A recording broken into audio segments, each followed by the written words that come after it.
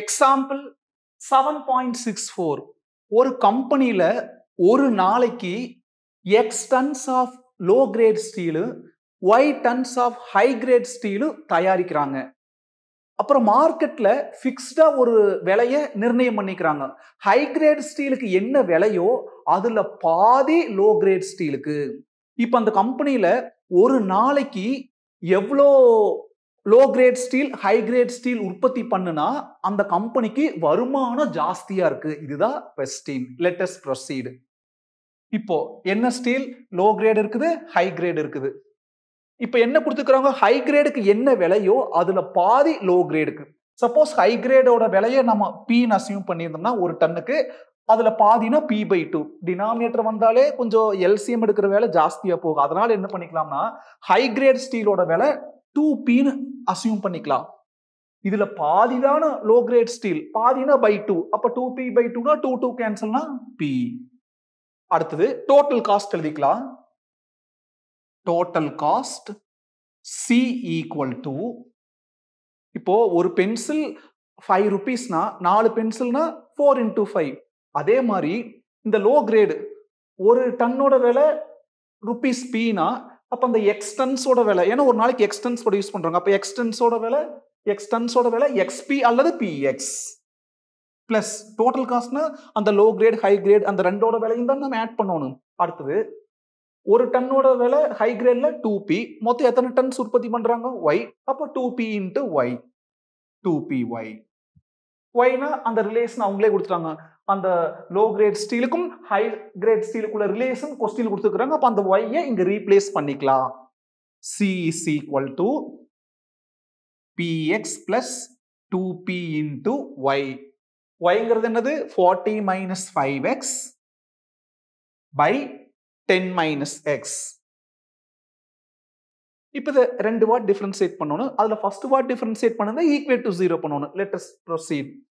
மறந்துடாம எதால டிஃபரன்சியேட் பண்றோம்னு எழுதிக்கலாம். Differentiate with respect to X, ஏன்னா ஃபுல்லா எக்ஸ்ல கன்வெர்ட் பண்ணிட்டேன் அந்த y எல்லாம். அடுத்தது C x ஆல டிஃபரன்சியேட் பண்ணா dc by dx அல்லது c டேஷ்னே போட்டுக்கலாம். ஈக்குவல் டு pங்கிற கோஎஃபிஷியன்ட் அப்படியே இருக்கு. x ஆல் டிஃபரன்சியேட் பண்ணா 1 into p பிளஸ் 2pங்கிற அந்த கோஎஃபிஷியன்ட் அப்படியே இருக்கு. இப்படி நியூமரேட்டர் டினாமினேட்டர் வந்தாலே u by v method. u by v க்கு என்ன formula? vu dash minus uv dash by v square. அதைத்தான் இங்க அப்ளை பண்ண போறோம். First vங்கிறது denominator 10 minus x into u dash, u differentiate பண்ணணும். u கான்ஸ்டன்டோட டிஃபரன்சியேஷன் 0, -5ங்கிற கோஎஃபிஷியன்ட் அப்படியே இருக்கு. x ஆல் டிஃபரன்சியேட் பண்ணா 1, அப்ப -5 into 1 -5 minus u minus uங்கிறது 40 minus 5x into v dash, v differentiate பண்ணணும். கான்ஸ்டன்டோட டிஃபரன்சியேஷன் 0, மைனஸ் எழுதணும். x ஆல் டிஃபரன்சியேட் பண்ணா 1, அப்ப என்ன வரும் -1 by v ஸ்கொயர் பண்ணணும். 10 minus x the whole square. Simplify பண்ணிக்கலாம். is equal to p plus 2p into -5 உள்ள கொண்டு வந்தா -5 into 10 -50 -5 into -x plus 5x minus of -1 plus 1, அப்ப +1 உள்ள போறப்போ plus 40 minus 5x அது அப்படியே வரும். by denominatorல 10 minus x the whole square is equal to, அதாவது c dash equal to என்னது p plus 2p into 5x minus 5x cancel. அடுத்தது 40 minus 50 minus 10 by 10 minus x the whole square. or further சிம்பிளை பண்ணிக்கலாம். c dash equal to denominator numerator கொண்டு வந்துக்கலாம். ஏன்னா c double dash கண்டுபிடிக்கிறதுக்கு ஈஸியா இருக்கு, வேற ஒண்ணும் இல்ல. p plus 2p into -10 minus 20p into 10 minus x the whole square மேல வர்றப்போ 10 minus x the whole power -2. Numerator டினாமினேட்டருக்கு வந்தாலோ டினாமினேட்டர் நியூமரேட்டருக்கு போனாலும் பவர்ல ஆப்போசிட் சைன்ல மாறிடுது. இப்போ c டபுள் டேஷ் கண்டுபிடிக்கலாம். எந்த மாற்றம் இல்ல, x ஆல தான் டிஃபரன்சியேட் பண்றோம். Differentiate again with respect to x. C dash ஓட differentiation C double dash. Constant ஓட differentiation 0. அந்த minus 20pங்கிற coefficient அப்படியே இருக்கு. x ஆல differentiate பண்றோம்.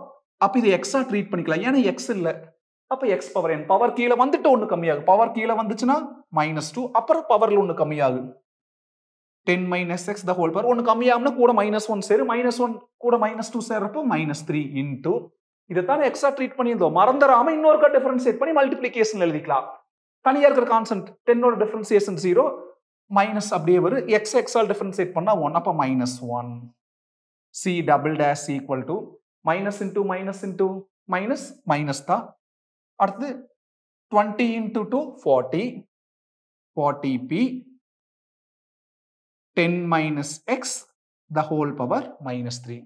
இப்போ என்ன பண்ணனும்? ஒரு தடவை டிஃபரன்ஷியேட் பண்ணனும்னா ஈக்குவல் டு 0 பண்ணனும். Put c dash equal to 0. c dash என்ன கண்டுபிடிச்சோம்? p minus 20p by 10 minus x the whole square. இல்லாட்டி மேல் ஸ்டெப் பாரு. p minus 20p by 10 minus x square equal to 0. Minus term opposite சைடுல போறப்போ பிளஸ்ஸா மாறிடும்.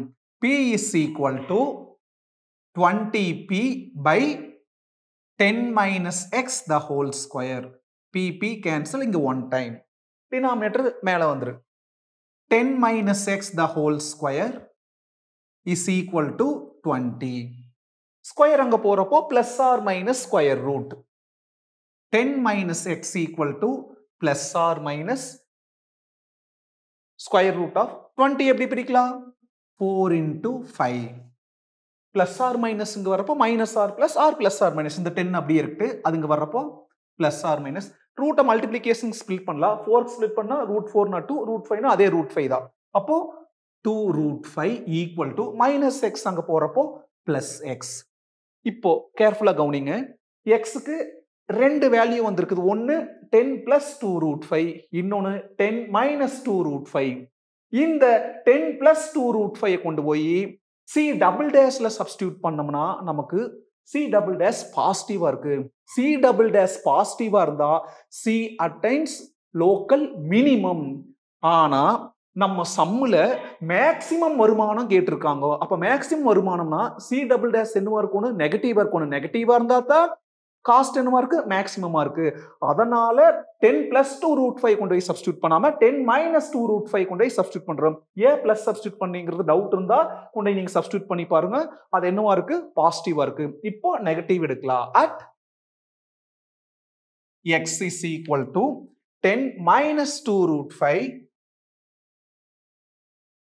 c double dash equal to எங்க? இங்க minus 40p into 10 minus x னா x opposite சைன்ல எழுதணும். x ஆப்போசிட் சைன்ல எழுதணும்னா பிளஸ் மைனஸா மாறிடு, மைனஸ் பிளஸ்ஸா மாறிடு. the whole power -3. இது அப்படியே 10 minus 10 cancel. c double dash equal to minus 40p 2√5 the whole power -3 கீழே வந்தா 2√5 the whole power +3.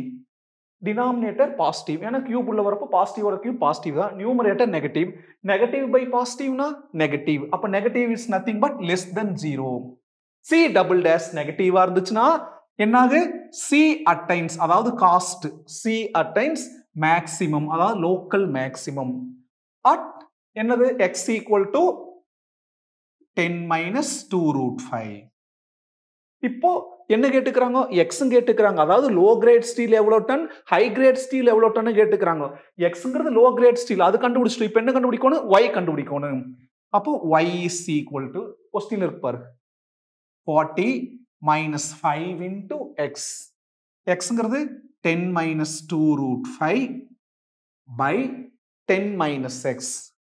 10 minus x னா x ஆப்போசிட் சைன்ல. அப்ப இந்த x opposite China -10 plus 2√5. -10 plus 10 cancel. Numerator சிம்பிளை பண்ணிக்கலாம். -5 உள்ள கொண்டு போலாம். 40 minus 50 plus 10√5 by 2√5.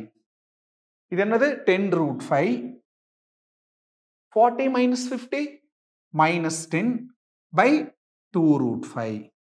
மேல எதை காமன் எடுக்கலாம்? 10 காமன் எடுக்கலாம். மீதி root 5 minus 1 by 2 root 5. இந்த செகண்ட் டேபிள கேன்சல் பண்ணா 5 times. கீழ root 5 இருக்குது. அப்ப கான்ஜுகேட் எடுக்கலாம். root 5 by root 5 is equal to 5 root 5 into root 5 minus 1 by root 5 into root 5 na 5 cancel. root 5 உள்ள கொண்டு போய்க்கலாம். root 5 into root 5 5 minus root 5 into 1 root 5. இதுதான் y. xம் yம் கண்டுபிடிச்சிட்டோம். மறந்துடாம கன்க்ளூஷன் கொடுத்துக்குங்க. என்ன கன்க்ளூஷன் கொடுக்கணும்னா hence low grade steel and high grade steel produced in tons per day are 10 minus 2 root 5 and 5 minus root 5 respectively. என்ன சொல்லுங்க பார்க்கலாம். hence low grade steel and high grade steel produced in tons per day are 10 minus 2 root 5 and 5 minus root 5 respectively.